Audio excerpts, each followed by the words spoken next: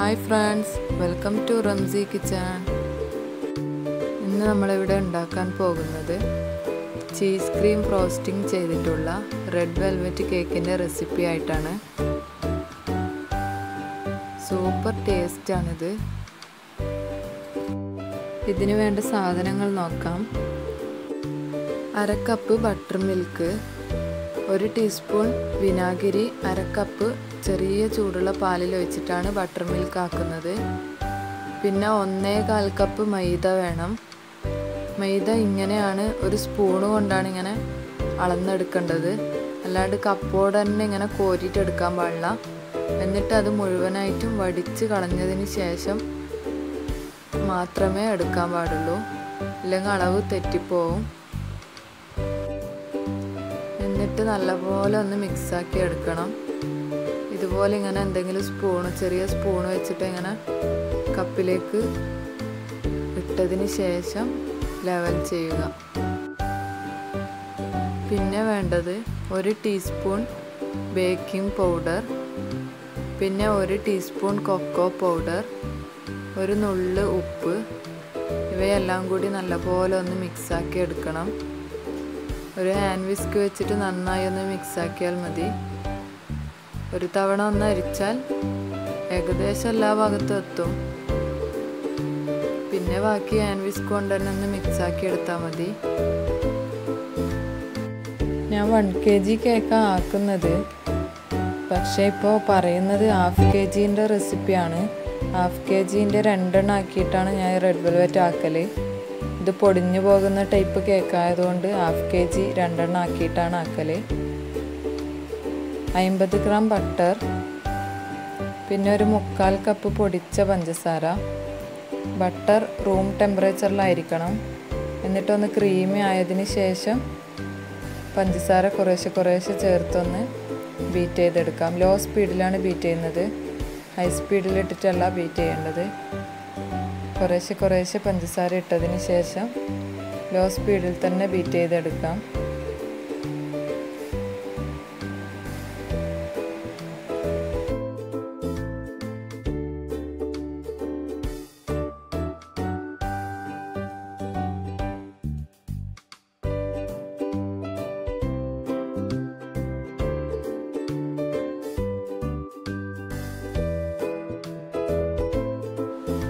പഞ്ചസാര മുഴുവനായി മിക്സാക്കിയതിന് ശേഷം നമുക്ക് മുട്ട അതിലേക്ക് ചേർക്കാം.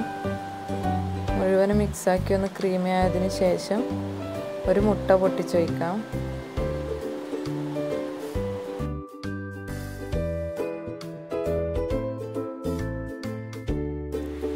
മുട്ടയും നല്ലപോലെ ഒന്ന് ബീറ്റ് ചെയ്തെടുക്കണം. നല്ല ക്രീമി ആയി വരും. നല്ലപോലെ ലോ സ്പീഡിൽ തന്നെ നല്ലപോലെ ഒന്ന് ബീറ്റ് ചെയ്തെടുക്കണം.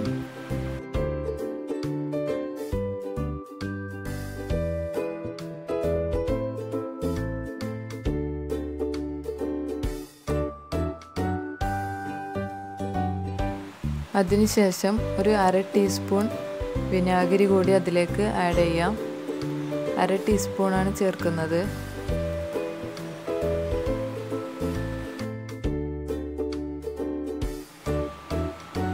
വിനാഗിരി ചേർത്തതിന് ശേഷം ഒന്ന് ജസ്റ്റ് ഒന്ന് മിക്സാക്കി എടുക്കാം.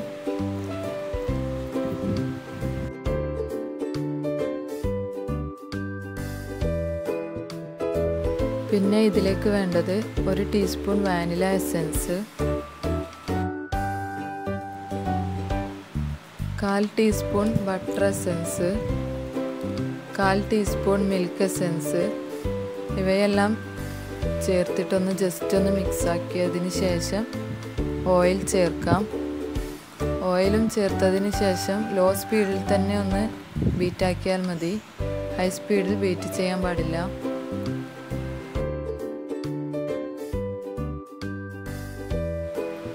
ഓയിൽ കുറേശ്ശെ ചേർത്താൽ മതി, ഒറ്റയടിക്ക് അങ്ങനെ ഒഴിക്കാൻ പാടില്ല. കുറച്ചായിട്ട് ഒഴിച്ചതിന് ശേഷം ബീറ്റ് ചെയ്യാം. എല്ലാം ഒരുപോലെ മിക്സ് ആയതിന് ശേഷമാണ് നമ്മുടെ ബട്ടർ മിൽക്ക് ഇതിൽ ചേർക്കേണ്ടത്. അപ്പോഴേക്കും അത് ബട്ടർ മിൽക്ക് റെഡി ആയിട്ടുണ്ട്. കുറച്ചിങ്ങനെ പെരുത്ത് വന്നിട്ടുണ്ട്. അത് ഇതിലേക്ക് കുറച്ചായി ഒഴിച്ചതിന് ശേഷം ഇങ്ങനെ ഒന്ന് ചെറുതായി ഒന്ന് ബീറ്റ് ചെയ്തെടുക്കാം. മുഴുവനൊന്ന് മിക്സ് ആയതിന് ശേഷം കളർ ചേർക്കാം. നമുക്ക്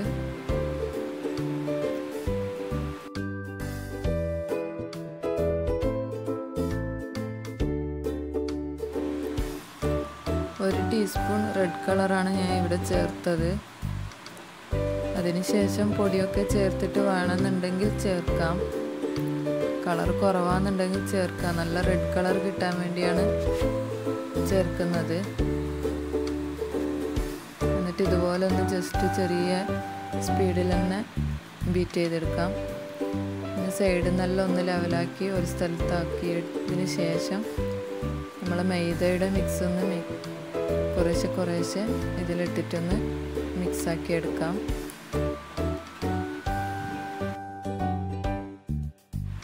ഞാൻ ബീറ്ററോട് തന്നെ ലോ സ്പീഡിലൊന്ന് മിക്സാക്കി എടുക്കലാണ് മൈദ. കുറേശ്ശെ ഇട്ടിട്ട് ഇതിങ്ങനെ പൊടി ഇതാകുന്നതുകൊണ്ടാണ് മെല്ലെ ഒന്ന് ജസ്റ്റ് ഓണാക്കാണ്ട് ഇങ്ങനെ മിക്സാക്കുന്നത്. പൊടി മൊത്തം പാറുന്നതുകൊണ്ട് ഒന്ന് ജസ്റ്റ് മിക്സാക്കിയതിന് ശേഷം ലോ സ്പീഡിലിട്ടിട്ട് മുഴുവനും മിക്സാക്കി എടുക്കാം. ലോ സ്പീഡിലേ ബീറ്റ് ചെയ്യാൻ പാടുള്ളൂ. എന്നിട്ടെല്ലാം ഒരുപോലെ എല്ലാ സ്ഥലത്തും എത്തണം.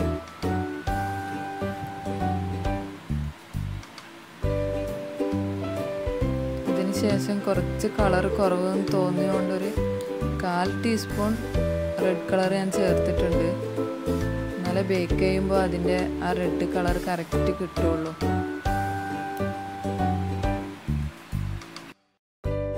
കേക്കിൻ്റെ ബാറ്ററി ഇവിടെ റെഡിയായി. ആ സമയം ഒരു പാൻ അടുപ്പത്ത് വെച്ചിട്ടുണ്ടായിരുന്നു. അത് ചൂടായതിന് ശേഷം അതിലേക്ക് ഓയിൽ കുറച്ച് സ്പ്രെഡാക്കി കൊടുത്തു. നോൺ സ്റ്റിക്കിൻ്റെ പാനിലാണ് ഞാൻ ഇത് ചെയ്യുന്നത്. എന്നിട്ട് അതിലേക്ക് ബാറ്റർ ഒഴിക്കാം.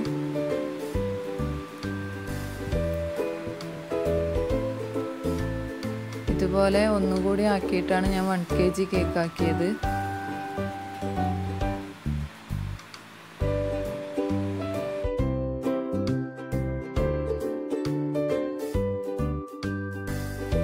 ഇനി ഇതൊന്ന് ടാപ്പ് ചെയ്യാം. എയർ ബബിൾസ് ഒന്നും ഇല്ലാണ്ടിരിക്കാൻ വേണ്ടിയാണ് ഇങ്ങനെ ടാപ്പ് ചെയ്യുന്നത്. ഇല്ലെങ്കിൽ കേക്കിൻ്റെ ഉള്ളിലെല്ലാം ഇങ്ങനെ വലിയ ഹോൾസ് ഉണ്ടാവും. അതില്ലാണ്ടിരിക്കാനാണ് ഇങ്ങനെ ചെയ്യുന്നത്. 2-3-4 പ്രാവശ്യം ഇങ്ങനെ ഒന്ന് ജസ്റ്റ് ഒന്ന് ടാപ്പ് ചെയ്തതിന് ശേഷം അടിയിലൊരു മൂടി വെച്ചിട്ട് ചെറിയ തീയിലാക്കി ഒരു അരമണിക്കൂർ ആകുമ്പോഴേക്കും നമ്മൾ കേക്ക് ബേക്കായി വരും.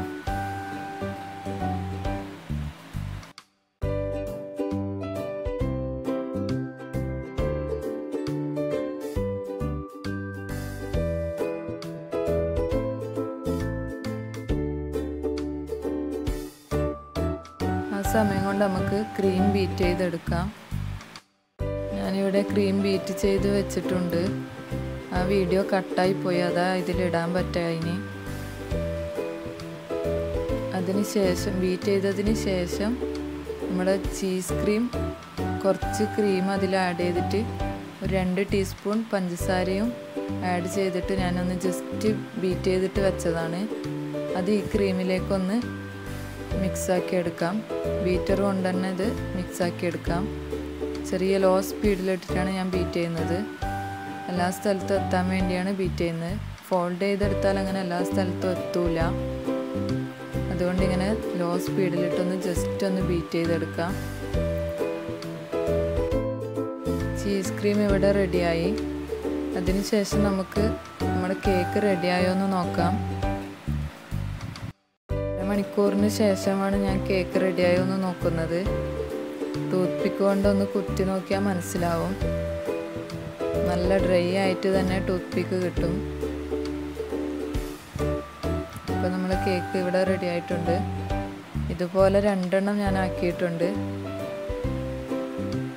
ഒറ്റൊരു ബാറ്ററിലാക്കുന്നതെങ്കിൽ കട്ട് ചെയ്യുമ്പോൾ പൊടിഞ്ഞു പോകണ്ട എന്ന് വിചാരിച്ചിട്ടാണ് ഇങ്ങനെ 2 എണ്ണം ചെയ്തത്. ഇതാകുമ്പോൾ നല്ല വൃത്തിക്ക് നമുക്ക് ഫ്രോസ്റ്റിങ്ങും ചെയ്യാം. അതുപോലെ ഇതിൻ്റെ മുകൾ ഭാഗത്ത് ഞാൻ കുറച്ച് ഭാഗം കട്ട് ചെയ്തിട്ട് മാറ്റിയിട്ടുണ്ട്. അത് വയ്യ ക്രീമൊക്കെ ചെയ്തതിന് ശേഷം ഡെക്കറേറ്റ് ചെയ്യാൻ വേണ്ടിയാണ്. ഇനി ഒരു കേക്ക് ബോർഡിൽ കുറച്ച് ക്രീം ആക്കിയിട്ട് അതിൻ്റെ മുകളിൽ കേക്ക് വെക്കാം. കേക്ക് അങ്ങോട്ടും ഇങ്ങോട്ടൊന്നും ആവാണ്ടിരിക്കാൻ വേണ്ടിയിട്ടാണ് അങ്ങനെ ചെയ്യുന്നത്. എന്നിട്ട് നല്ലപോലെ ഷുഗർ സിറപ്പ് കൊണ്ട് വെറ്റാക്കാം. ഇത് പിറ്റേന്നേക്ക് കൊടുക്കേണ്ട കേക്കായത് കൊണ്ടാണ് ഞാൻ നല്ലപോലെ ഷുഗർ സിറപ്പ് കൊണ്ട് വെറ്റാക്കിയത്. അത് ഫ്രിഡ്ജിലൊക്കെ വെച്ചതിന് ശേഷം നല്ല ഡ്രൈ ആയിട്ടുണ്ടാവും. പിറ്റേന്നേക്ക് നല്ല ടേസ്റ്റും ഉണ്ടാവും. അതുകൊണ്ടാണ് ഞാൻ നല്ലപോലെ ഷുഗർ സിറപ്പ് ആക്കിയത്. നിങ്ങൾക്ക് പെട്ടെന്ന് കഴിക്കാനാണെങ്കിൽ ജസ്റ്റ് ഒന്ന് ഷുഗർ സിറപ്പ് ആക്കി കൊടുത്താൽ മതി. എന്നിട്ട് അതിൻ്റെ മുകളിൽ ഇതുപോലെ ക്രീം സ്പ്രെഡാക്കി കൊടുക്കാം.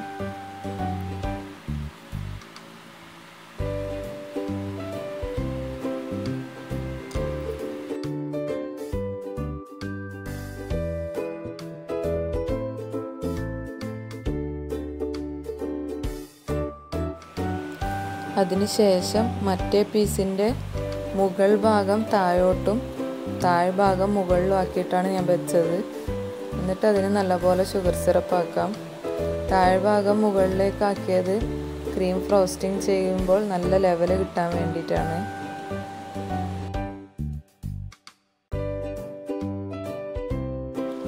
ഇനി കേക്ക് മുഴുവനായിട്ടും ക്രീം ഫ്രോസ്റ്റിംഗ് ചെയ്യാം. ക്രീം കൊണ്ട് മൊത്തം ഒന്ന് കവർ ചെയ്തെടുക്കണം. ഇതുപോലെ ഒരു സ്പാച്ചില വെച്ചിട്ട് അതിൻ്റെ മുകളിൽ നല്ലപോലെ ക്രീം സ്പ്രെഡാക്കിയിട്ട് നൈഫ് കൊണ്ട് ഇങ്ങനെ ഒന്ന് ലെവലാക്കി എടുക്കാം.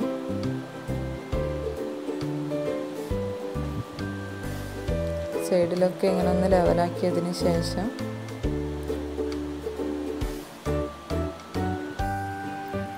സൈഡിലെല്ലാം കേക്ക് നല്ലപോലെ ഒന്ന് കവർ ചെയ്തെടുക്കണം. റെഡ് വെൽവെറ്റ് ആയതുകൊണ്ട് അത്ര വലിയ കുഴപ്പമില്ല. മുകളിൽ അതിന് ഡെക്കറേറ്റിംഗ് ഒക്കെ വരുമ്പോൾ അത് ശരിയാവും. പിന്നെ ഓർഡറൊക്കെ ഉള്ള കേക്കായതുകൊണ്ടാണ് ഞാൻ നല്ലപോലെ ഒന്ന് ക്രീമൊക്കെ കേക്കിന് കവറാക്കി കൊടുക്കുന്നത്.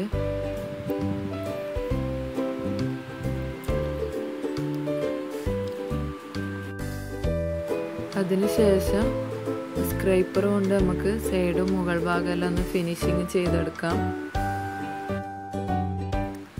പിന്നെ നേരത്തെ കേക്കിൻ്റെ മുകളിൽ നിന്ന് കട്ട് ചെയ്ത് മാറ്റി വെച്ച പീസ് ജസ്റ്റ് ഒന്ന് ഫ്രൈ പാനിലിട്ട് ചൂടാക്കിയിട്ട് പൊടിച്ച് വെച്ചിട്ടുണ്ട്. അത് ഇതിൻ്റെ മുകളിൽ ഡെക്കറേറ്റിംഗ് ചെയ്യാൻ വേണ്ടിയിട്ടാണ്.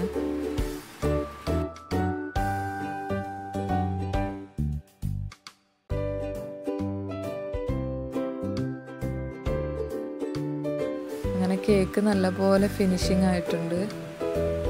ഇനി അതിൻ്റെ ഒരു സൈഡിൽ ഒരു പാത്രത്തിൻ്റെ മൂടി വെച്ചിട്ട് ഞാൻ ഡിസൈൻ ചെയ്യുന്നുണ്ട്. ആ മൂടി വെച്ച ഭാഗത്തൊന്നും പൊടിയാവാതിരിക്കാൻ വേണ്ടിയാണ്. എന്നിട്ട് ഒരു അരിപ്പയിലേക്ക് പൊടിച്ചത് ഇങ്ങനെ ഇട്ടിട്ട് അരിച്ചെടുക്കാം. നല്ല ഡിസൈൻ കിട്ടും ഇതുപോലെ ചെയ്താൽ. സൈഡിലൊക്കെ ഒരു സ്ക്രൈപ്പർ ഇങ്ങനെ മെല്ലെ മെല്ലെ പൊന്തിച്ചും താഴ്ത്തിയും ഇങ്ങനെ മെല്ലെ മെല്ലെ കൊണ്ടുവന്നിട്ട് സൈഡിൽ ഇതുപോലെ ചെയ്തിട്ടുണ്ട്. നമ്മൾ റെഡ് വെൽവെറ്റ് കേക്ക് ഇവിടെ റെഡി ആയിട്ടുണ്ട്. ഒരാളിങ്ങനെ പിടിച്ചുതരാൻ നിന്ന് നല്ലപോലെ ഡിസൈൻ ചെയ്തെടുക്കാം. പിന്നെ അതിന് താഴെയും മുകളിൽ ആ റൗണ്ടിന് ആ പാത്രം എടുത്തതിന് ശേഷം ഒരു ബോർഡറും വരച്ചു കൊടുത്തിട്ടുണ്ട്. അങ്ങനെ നമ്മളെ റെഡ് വെൽവെറ്റ് കേക്ക് ഇവിടെ റെഡി ആയിട്ടുണ്ട്. എല്ലാവരും ഒന്ന് ട്രൈ ചെയ്ത് നോക്കി ഫീഡ്ബാക്ക് അറിയിക്കണം. എൻ്റെ ചാനൽ ഇതുവരെ സബ്സ്ക്രൈബ് ചെയ്യാത്തവർ സബ്സ്ക്രൈബ് ചെയ്യാനും ലൈക്ക് ചെയ്യാനും ഷെയർ ചെയ്യാനും മറക്കരുത്. അടുത്ത വീഡിയോയുമായി കാണാം.